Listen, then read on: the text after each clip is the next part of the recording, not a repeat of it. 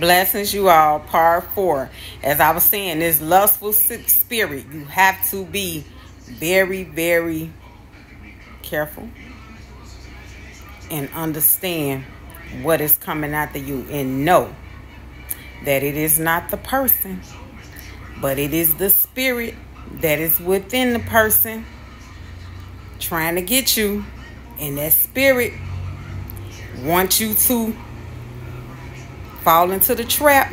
Once you fall into the trap, you done disobey God's law. I'm telling you all, and it's not just with the lustful spirit, it's with any spirit you have cast out. I have said this in previous videos. Just because you may feel this way, a certain type of way, does not mean you have fell into sin.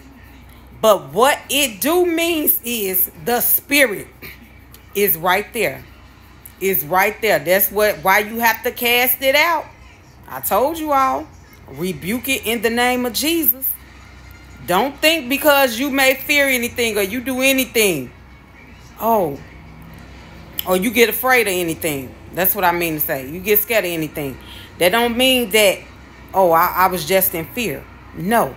That means that the spirit of fear is right there trying to make you fear.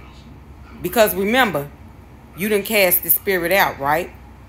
So you rebuke it in the name of Jesus. That's what you do. Okay, you all.